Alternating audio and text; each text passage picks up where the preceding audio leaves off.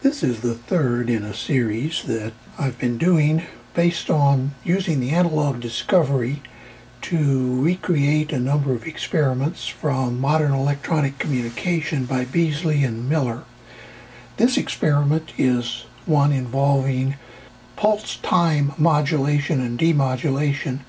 Now, by pulse time, what we mean is that either the width of the pulse is varied, called pulse width modulation, or the position of the pulse in time is varied, called pulse position modulation. Pulse width modulation is often abbreviated PWM. Pulse position modulation is often abbreviated PPM. I have the analog discovery hooked up. Once again, I am using the analog discovery only to provide the carrier signal and the intelligence signal for the experiment, which we'll talk about in a second.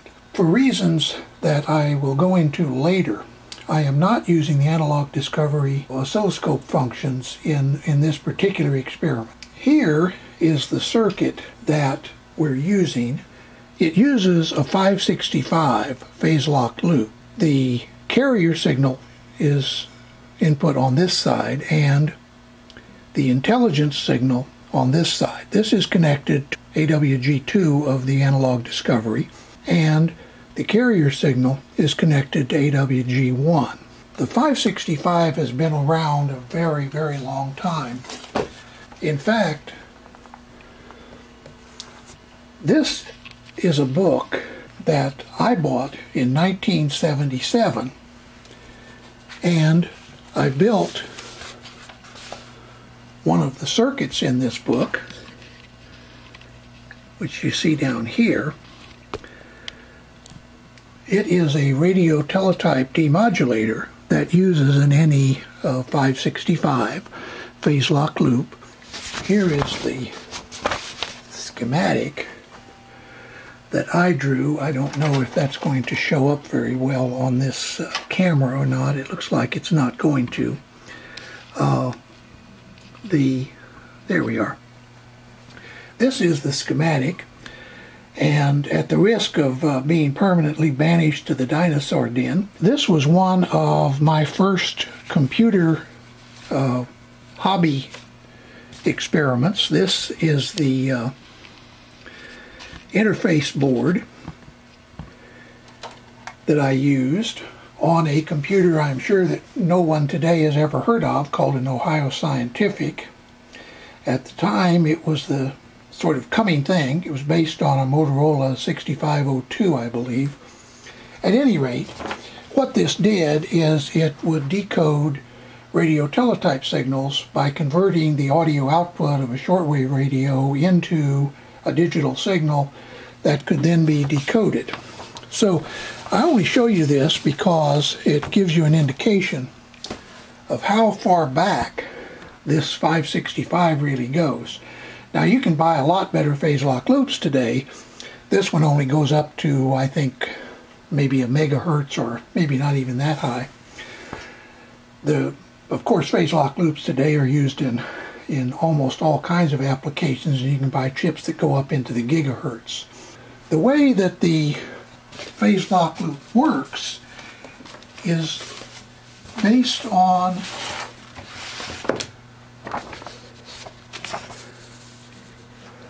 three parts. There is a voltage-controlled oscillator, there is a phase detector, and there is an amplifier to basically isolate the VCO.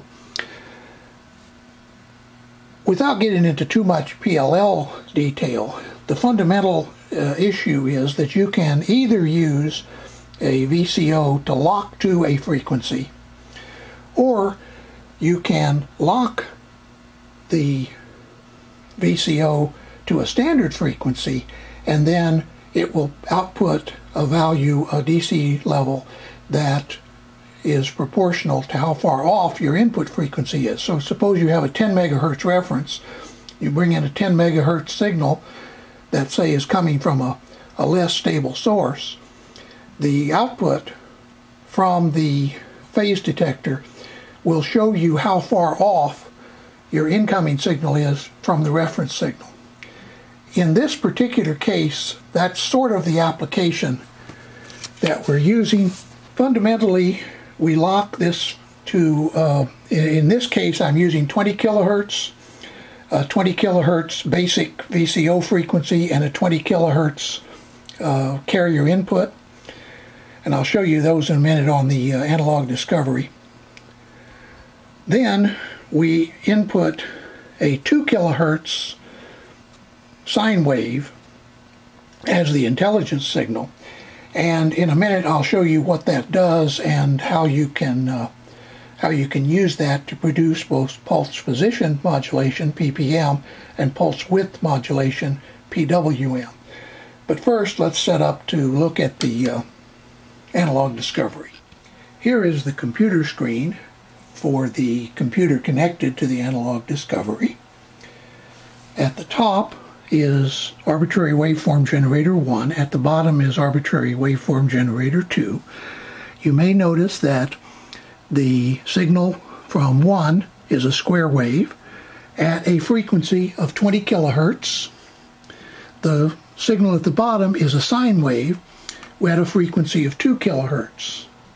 This is the carrier. This is the intelligence signal.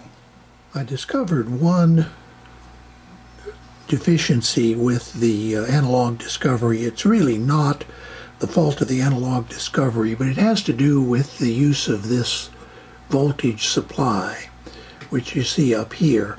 It's supposed to supply plus 5 volts and minus 5 volts, and you set these up. If you want it to work, you put this to ready, as this one is down here, and then you click up here for power, and it turns on whichever ones of these have been readied. It turns those on, and you should be able to use that to supply this pulse time modulation circuit. Unfortunately, it hardly ever works. The reason is that, in the first place, it takes all of its power out of the USB, and the problem with USB is that it is, in most computers, doesn't supply very much current. And when the analog discovery sees that it's having trouble supplying the current, it assumes that's due to an overcurrent condition. I think it's actually more that the particular computer that I have this plugged into, and I've tried two different ones. One is a tower desktop kind of computer. The other is a laptop. Neither one of them supplies enough USB power to really run the analog discovery. So that's the reason why in this experiment you probably noticed I only used regular power supplies instead of the analog discovery. There might be some experiments and some computers that you could use this with that would work, but I had bad luck trying to use the voltage supplies in the analog discovery. Again, we're using the Tektronix for the oscilloscope. And in this particular experiment, there's a reason other than just how well it shows up on the camera. This particular experiment is sensitive to loading, particularly on the VCO output. And so you really do need to use 10x probes to properly display. On the bottom is the VCO output, and you notice that it's stable. At the top is the intelligence signal, but I have it turned off right now, and I'll show you why in a second. The analog discovery, unfortunately, its inputs have a little too much loading to work really well on this experiment. I think there's a solution to that, which I may look at later. But for now, I'm just going to continue to use the Tektronix oscilloscope. Now I'm going to turn on the carrier signal. And what will happen is this signal will lock to the carrier frequency. In other words, this is the free running frequency. When we turn on AWG now, off, on, you may notice a slight change in this. the frequencies are so close that there's very little difference between the two.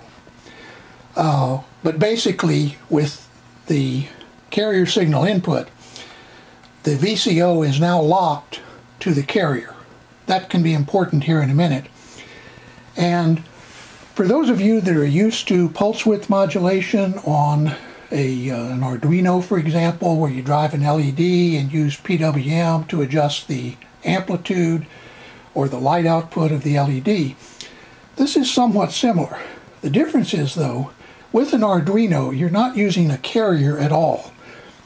You are simply switching a DC level on and off and varying the on time to basically produce an LED that's on for a short period of time and then off for a short period of time and back on. In this case, it's not a DC level we're switching, it's actually a carrier that we're switching on and off. So now let me switch on the intelligence signal, and you see it up at the top. You may notice that what is happening is that the carrier is being shifted. Now what I'm going to do is I'm going to switch the trigger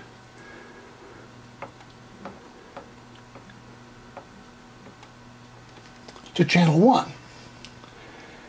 That's the intelligence signal. What is happening is, as the intelligence signal is varying, so is the position of, or the phase of the carrier. More importantly, the width of the carrier pulses are varying. Let me see if we can see that a little better this way. You notice that these pulses are smaller than, for example, this pulse and that pulse, which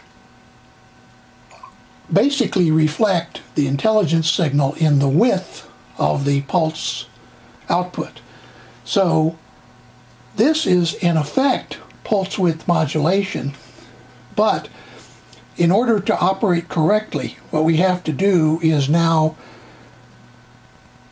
connect this signal with the carrier signal we saw earlier using an exclusive OR. Let me show you how we're going to do that. Okay, back to the schematic as I indicated. What we're going to do using this exclusive OR, 7486, which of course produces an output when its inputs are different. This is a square wave at 20 kilohertz, and we're applying that to one input of the exclusive OR, and we are applying the VCO output through a level converter to convert it to 5 volts to the other input. So we basically are exclusive ORing the carrier and the VCO output. Remember, the VCO output is being varied by the intelligence signal. The carrier is pure. Now I've added a third channel to the Tektronix, and the third channel is connected to the output of the exclusive OR gate that I showed you a little earlier.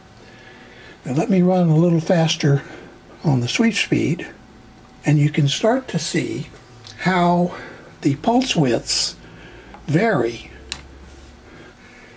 You'll notice that as the wave gets bigger, the input wave or the intelligence signal, the pulse width goes from the normal width to a wider width and an even wider width, and then over here a still wider width. In fact, it gets to the point where the off time for the pulse is very, very slender. Then the pulses start getting smaller as the wave starts moving, the intelligence wave starts moving back toward 0. That is pulse width modulation using a carrier. In other words, it's the carrier that we are modulating by allowing a portion of the carrier through for a wider or narrower period of time. Okay, now let's move on and talk about demodulating this signal. This is the chip we're going to use to demodulate our pulse width modulation. It's an MC1496. It's basically a Gilbert cell, if you're unfamiliar with Gilbert cells, they are a balanced modulator that was originally developed by a fellow named Jones, who patented this circuit back in the 70s, I think 1975. Later it was adopted by a designer at Analog Devices named Barry Gilbert, and throughout the industry, although I think Barry will freely admit that he didn't invent this cell, but everyone calls it a Gilbert cell because he's the one that really made it popular. If you'd like a little review on Gilbert cells, what I suggest you do is look at the videos by W2AEW. Alan has done a couple of excellent videos on what a Gilbert cell is, how it works, how it can be used for modulating, particularly double sideband and suppressed carrier and things of that sort. Before we actually look at how we're going to use the 1496, it might be helpful to review what this modulation is all about. And so this diagram might help. At the top is the intelligence signal. Below it is a carrier pulse. And below that is the pulse width modulation and the pulse position modulation. Let's talk about this one first. Here you may notice that the distance between pulses varies. Compare this one to this one, for example. But the width of the pulse stays the same. With pulse width modulation, the distance between pulses changes, but the width of the pulse also changes. Compare this one, for example, to that one. So those are the two forms of modulation that together form what is called pulse time modulation. And one of the reasons that we use time modulation instead of, by the way, frequency modulation, phase modulation, those are all time modulations, because if you think about it, like on an oscilloscope, the time axis is also the frequency axis, the period axis, the phase axis, etc. The x-axis. The y-axis is the amplitude axis. And so when you're doing amplitude modulation, you're modulating along the vertical axis of the oscilloscope. Amplitude modulation is much more subject to noise and interference than phase, frequency, and time modulation. So the reason that time modulation is so popular is once again because it's far more resistant to interference, noise, etc. So now let's look at how we're going to use that 1496 to demodulate these pulse time modulation waveforms. Here's the circuit that we're going to use the 1496 in to decode pulse width modulation. The carrier is input on this input, and of course comes to pin 10 of the 1496. The PWM signal is AC coupled to pin 1, which is set up to be symmetric. You notice that this point is AC ground. It's 1 kilo ohm DC away from ground, and then that is coupled through these 1K resistors. So this is basically a balanced input. We're using one side for the positive side of the PWM, and of course we're using ground for the other side, but offset by this 1K resistor and the 1K balancing resistor. We're powering this point, biasing it if you want to see it that way, by a network that works off the 5 volts here, heavily decoupled and then filtered again and coming down through this, so that basically we have about 5 volts at this point, and this 680 ohm resistor and this 1K resistor form a voltage divider to bias this point to about 2.5 to 3 volts. It's really not terribly critical, but we will see that the bias level at this point will affect the operation of the 1496. So here's the intelligence input. Once again, we have a bias signal on pin 5, and the important thing about this bias is it's related to this bias. And we'll look at that in a minute, because the gain of a Gilbert cell is dependent on the bias. If there is zero bias on a Gilbert cell, it has no gain. The output of the Gilbert cell is on pin 12 and is fed through a pi filter to the output here. Pin 12 is what is on channel 2 of the oscilloscope here. Pin 1 is the original intelligence signal, which in this case is a 30 Hertz sine wave. And as you can see, the modulator, which actually in this application is really working as a product detector, it's taking the PWM signal, which is basically the sideband information, and it is multiplying it by the carrier to produce the waveform you see here. Now, if we filter that waveform, we get the signal shown here, which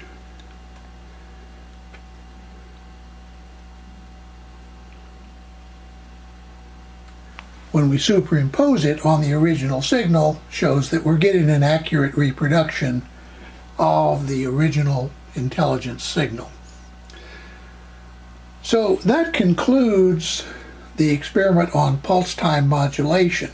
However, I'm going to do another segment because earlier I told you that I was not using the analog discovery as an oscilloscope because it does not have by 10 input attenuation. In other words, it loads high impedance circuits because it's basically a by 1 input.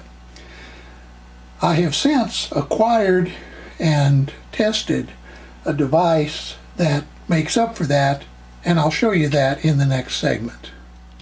This is a device you can buy from Digilent that plugs into the inputs of the analog discovery, or the input connector, reproduces the pins on the other side, and provides BNC connections for the two scope inputs and for the two arbitrary waveform generator outputs.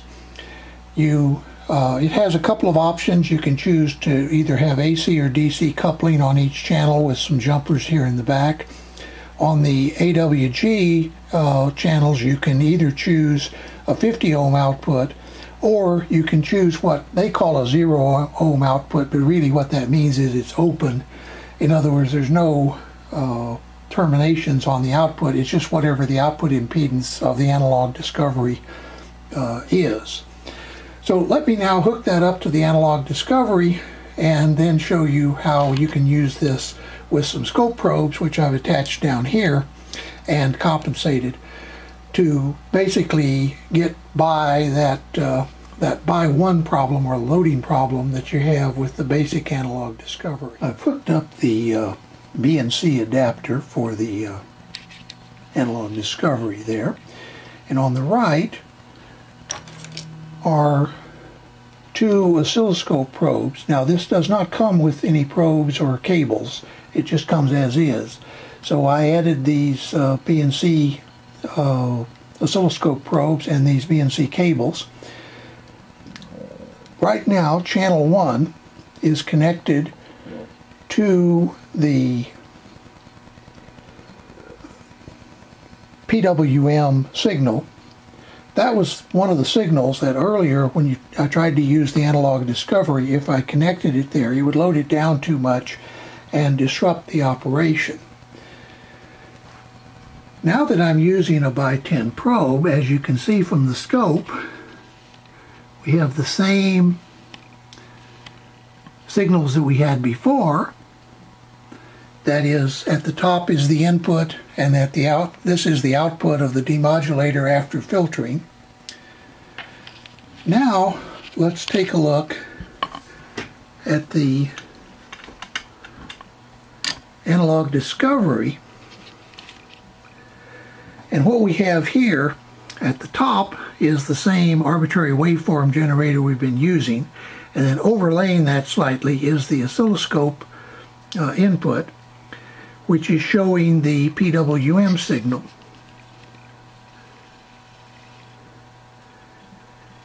And there you see the pulse width modulation that's going on the oscilloscope. Now actually there are two downsides to using this device. One, of course, is that because you have a by 10 probe, you have to lower the sensitivity, or I should say raise the sensitivity, lower the millivolts per division, so that it no longer reads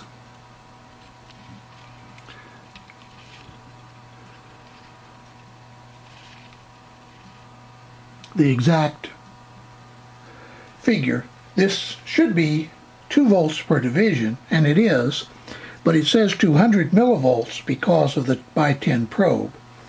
The second drawback is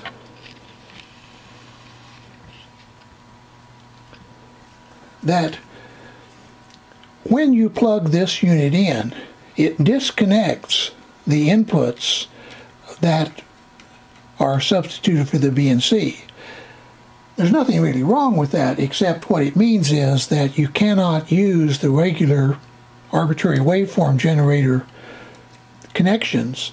You have to use the BNC connectors because these are no longer connected to the analog discovery.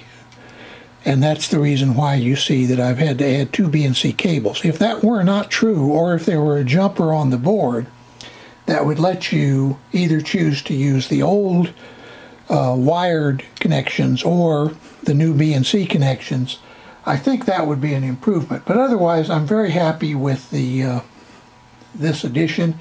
It solves a problem that I was having with loading, and I think I would recommend that if you're going to be working on high impedance circuits, I'd go ahead and get one of these BNC adapters for your analog discovery. Well, that wraps up pulse time modulation and the use of the analog discovery in those experiments. I hope you enjoyed it, and I hope you'll join me for perhaps another one of these experiments in the future.